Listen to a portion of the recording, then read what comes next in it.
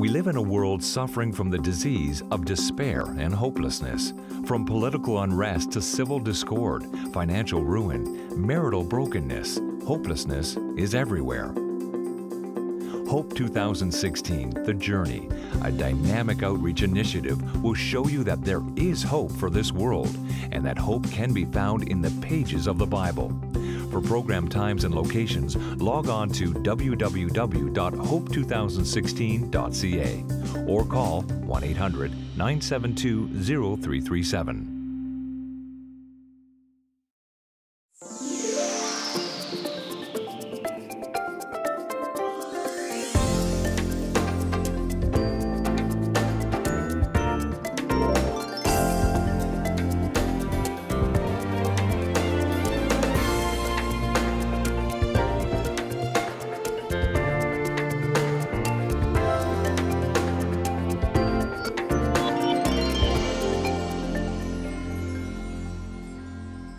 Welcome to the Lessons for Living television program. My name is Bill Santos. Thank you so much for joining us. Well, this is the fourth in a series of programs we've done leading up to the Hope 2016, The Journey Bible Seminars beginning September the 17th and continuing through October the 15th in 4 different locations across the GTA. I would encourage you and invite you to visit www.hope2016.ca or our website l4ltv.com under the Hope 2016 tab and learn more about those upcoming Bible seminars. And over the last number of weeks, we've been introducing you to some of the people that will be leading out in those seminars. And on this week's program, we have returning with us again Pastor Daniel Duffus. Pastor Daniel, welcome once again to the Lessons for Living television program. Thank you, and greetings from Long Island. Thank you. We appreciate that. Those of you that have joined us before, you know Pastor Daniel was born on some islands. San Andres. San Andres. In Colombia. In Colombia, but not Spanish-speaking Colombia. That's right, English-speaking Colombia. And today he makes his home in Long Island, not far from the Hamptons. That's right. Pastor, thank you for being here with us. You know, I've been doing some research and pulled up some statistics, again, that I found a little bit disturbing. Let me share those with you, and maybe these can form the context of what we talk about. Okay. You live in the United States, we live in Canada. There really aren't that many differences. We both live in countries where the pursuit of financial success has probably reached unprecedented levels, yes, and is all-consuming. And so, interestingly, I was doing some reading, and while we are pursuing success and monetary success, there's an interesting trend that that seems to be happening that I wanted to share with you. According to Statistics Canada, one of the fastest growing trends in Canada has been the rise in single-person households. In 2006 in Canada, single-person households represented 27% of all the homes were single-person. Today, that number has gone up. In contrast, in 1940, that number was under 7%. So as we sit here today, roughly 30% of the homes in Canada are single-person households. Duke University stated in a research project they did that the average person saw a drop in the number of confidants they had. So people they could share personal, important matters with dropped from 3 to 2. More importantly, they said, the number of people who said there was no one with whom they could discuss important matters tripled. This tells you something, Bill. It tells you that we are more connected on social media, less connected in person. Yes.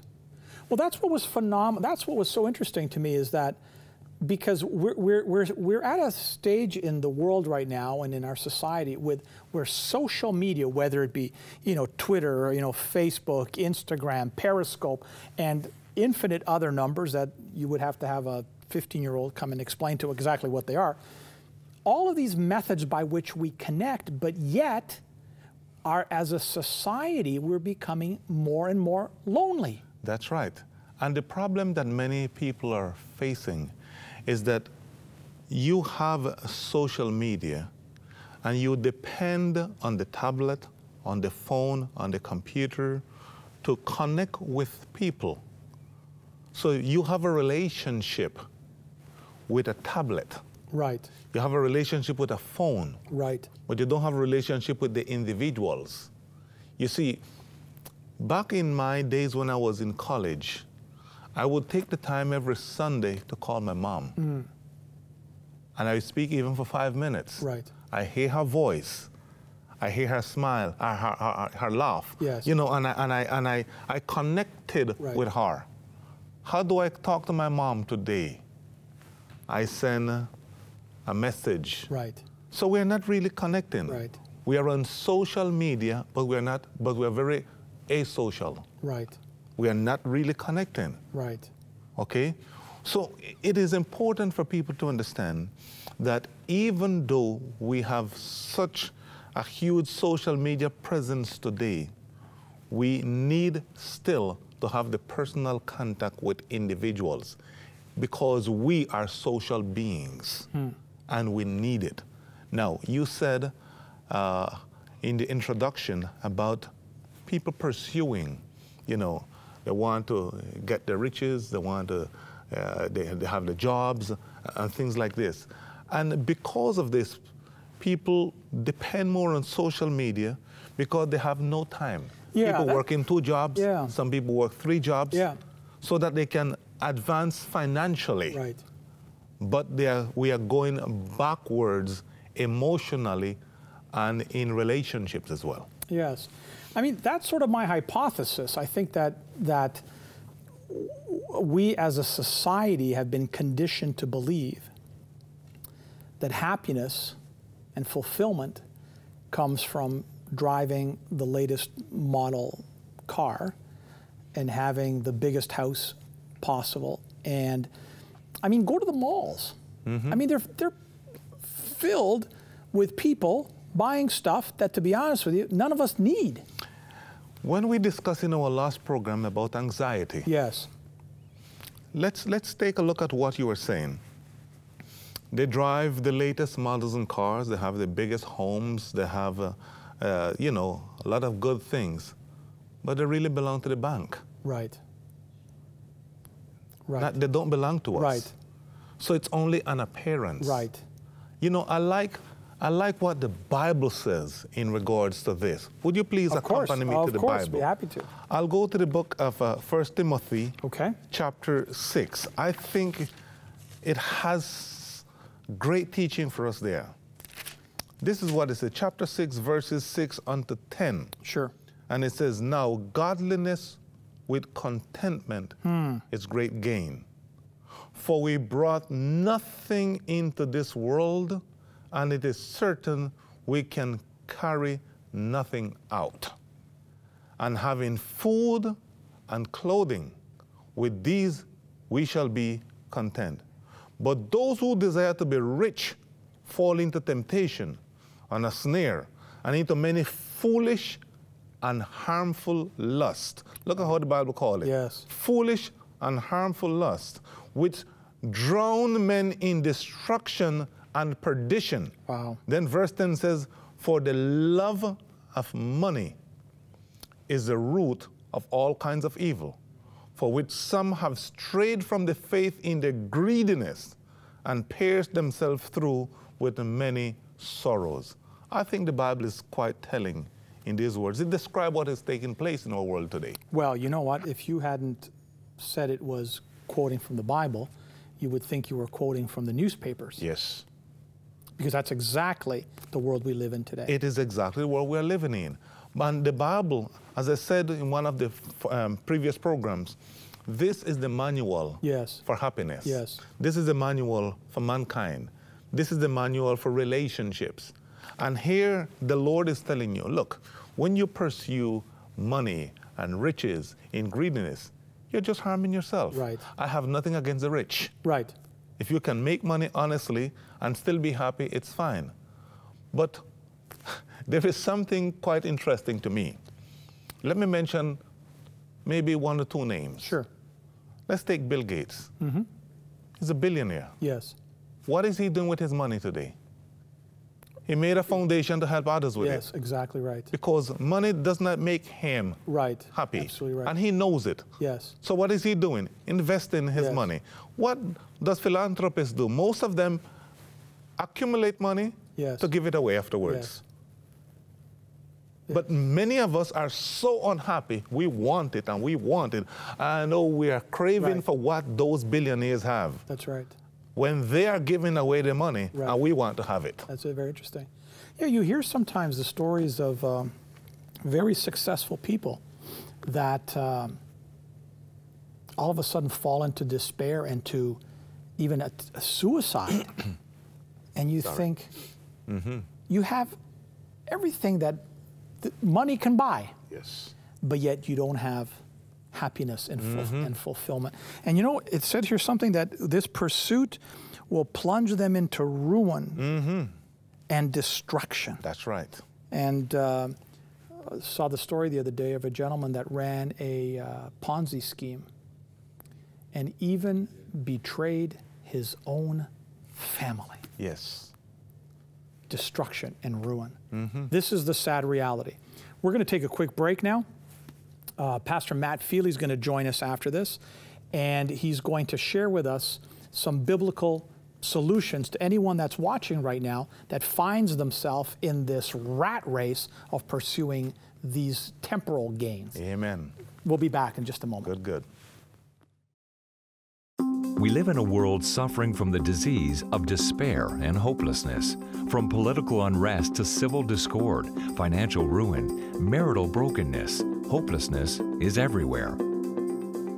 Hope 2016, The Journey, a dynamic outreach initiative, will show you that there is hope for this world and that hope can be found in the pages of the Bible. For program times and locations, log on to www.hope2016.ca or call 1-800-972-0337. Well, welcome back, and let me remind you of those meetings coming up. You're going to want to be there. Visit the website, hope2016.ca, or our Lessons for Living website, l4ltv.com. Under the Hope 2016 tab, find out all of the particulars so that you too can join us at these very, very powerful meetings that are coming up. Well, we have on the set with us, as I promised, Pastor Matthew Feely. Pastor Feely, welcome back. Thanks, glad to be here. And so we're going to continue our discussion that we started with Pastor Daniel, this pursuit, this almost obsession we have in our society, in the Western world, with the pursuit of material things, driving the fanciest car, having the best clothes, the best house, and what the consequences of that are. So we're going to ask you to then, let's turn to Scripture for some wise counsel, because this is where the answers are found. Well, you know, a passage I think that's really relevant for the 21st century Christian is Luke chapter 10. Okay. Luke chapter 10. And I'll read in verse 40. And it says, "But Martha was distracted with much serving and approached him and said, 'Lord, you do not care that my sister has left me to serve alone. Therefore tell her to help me.' And Jesus answered and said to her, 'Martha, Martha, you are worried and troubled about many things, but one thing is needed. And Mary has chosen that good part, which will not be taken away from her.'" I think Martha really typifies the average Christian in the 21st century, or at least challenges that we face. We are worried and troubled about many things. We are distracted. Some versions say distracted. Yes, yeah, that's right. That's what mine says. And so we're distracted by the things of life, by the responsibilities of life. And sometimes, even say like the rich young ruler, we are distracted with our love for possessions. And if we're not careful, it can take us away from God. We can actually be well-meaning, because here in this story we find two women. Right. You know, and likewise the church, right, is typified by a woman in prophecy. Yes. So you have two women, one who is sitting at Jesus' feet, prioritized in hearing the word, in being devoted to God, worshiping God. Another one who is kind of in the vicinity of God and cares about God and has even welcomed God into their life and into their home, but they're just distracted by so many things. And that's a challenge that every person faces, but every person has to be very careful with. Because, you know, she actually, in her mind, I mean, let me back up and say this. She's not doing anything bad. No. She's actually serving. She was probably preparing a meal or setting the table or preparing her house. You know, Jesus had just sort of shown up. It almost sounds like he shows up unexpectedly. And, you know, maybe she's got the vacuum out and I got to clean this up, or I got to set the table, or I got to make some food.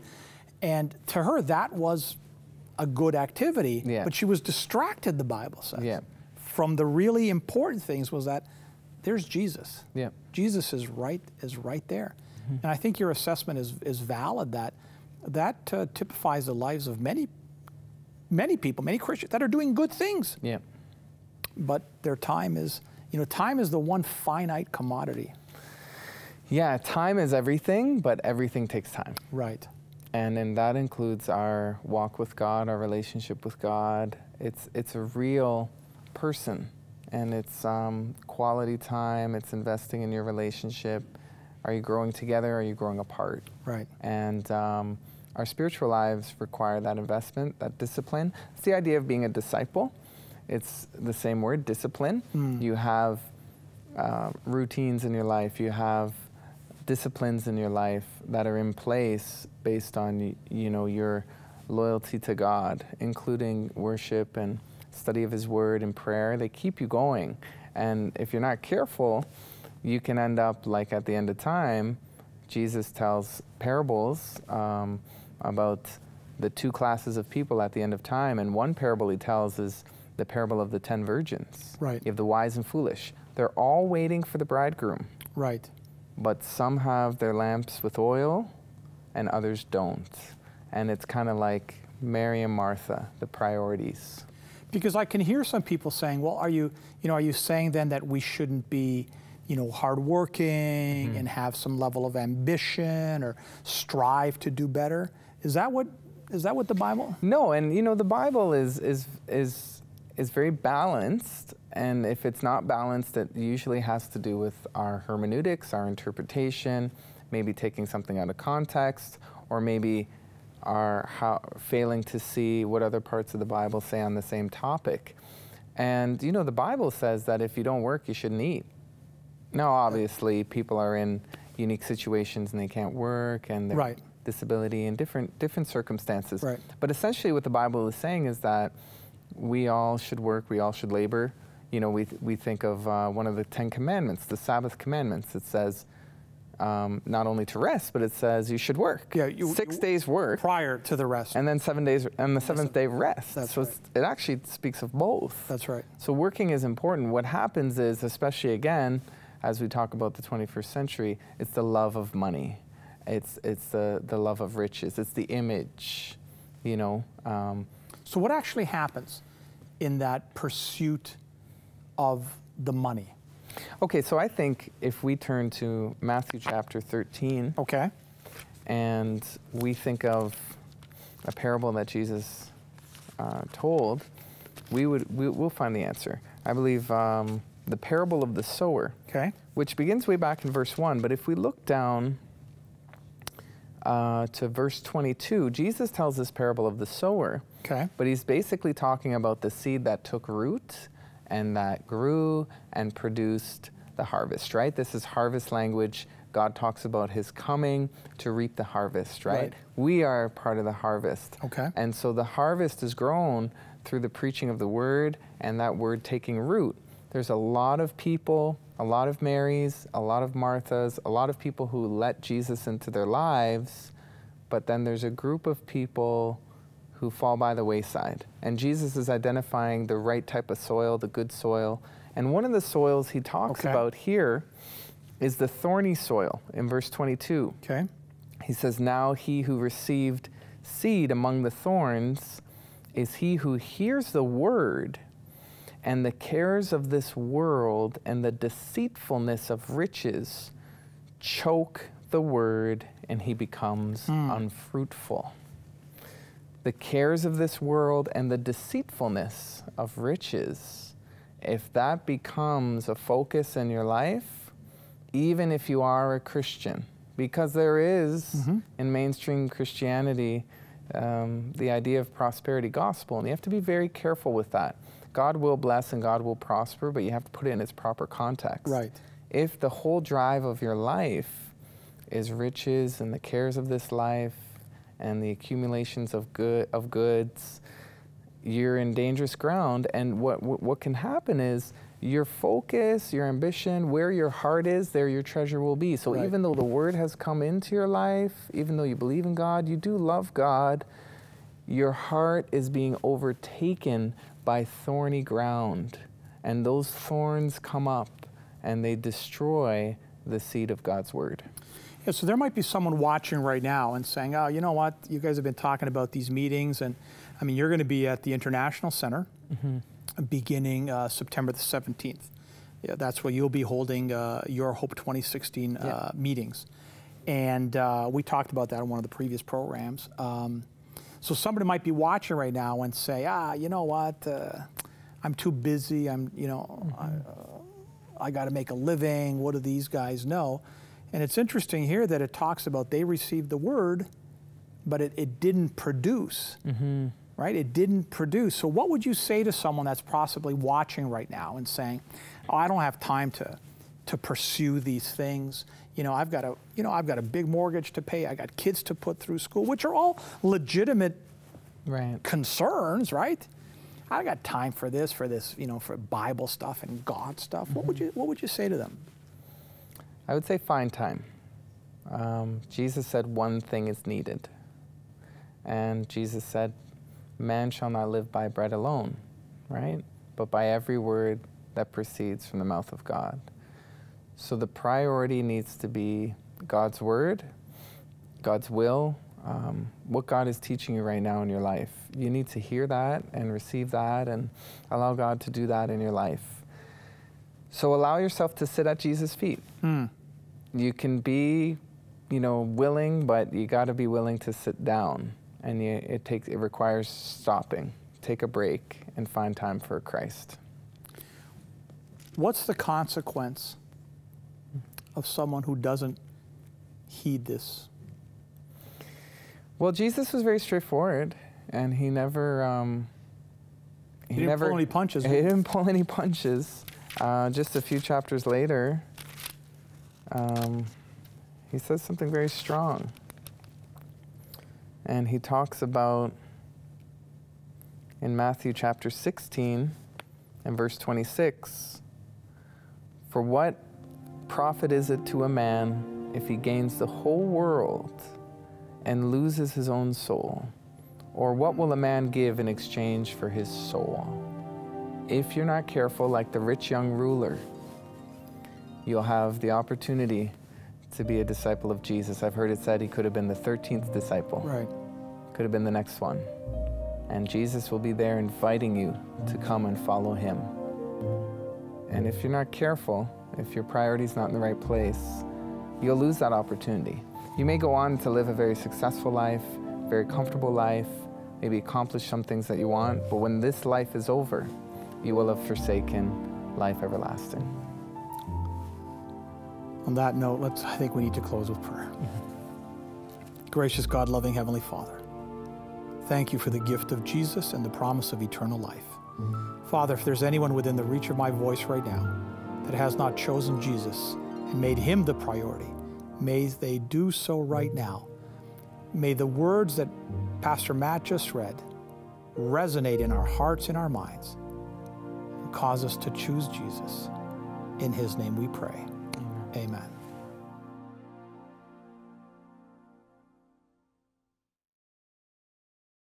Hi, thanks for joining us in the program today. We'd like to remind you of our invitation to join us at the Hope 2016 The Journey Bible Seminars around the city beginning in September and October. And to encourage you to join us on opening night, we'd like to offer you these 4 books as a gift. You need to get a coupon and show up on opening night at one of the 4 venues, and you'll receive them free of charge. If you're interested, here's how you can do that. To receive your coupon, log on to www.l4ltv.com and click on the Hope 2016 tab, or call 1-800-972-0337, or write to us at Lessons for Living Television, P.O. Box 27030, Simcoe Conlin, Post Office, Oshawa, Ontario, L1G 0A3. We look forward to seeing you on opening night. Well, thanks, Pastor John, and I hope you take Pastor John up on his offer of getting the coupon, showing up opening night at one of the 4 venues to get those 4 books. I would love to see nothing more than Pastor John schlepping around truckloads of those books to give out, because so many have responded to his generous offer. We've come to the end of the program. Thank you so much for watching. Let me thank Pastor Matt Feely for being here, Pastor Daniel that was here on the first part of the program also. Thank you again for your insights. You always bring us some very practical insights from the Word of God, and we appreciate those. Remember the websites, the Hope 2016 website, hope2016.ca. All of the information you need to find out about where the venues, where the programs will be is there. Remember our website, l4ltv.com. On the website, all of our previous programs are there. There's information on the Hope 2016 seminars is also there, where I will be appearing live. You can send a prayer request. You can make a comment about the program. And if you feel so moved, you can send us an email to find out how you can support this ministry financially. Well, thank you again for allowing us into your homes. We hope to be back here again real soon. I'll be praying that God blesses you in the meantime. We'll see you back.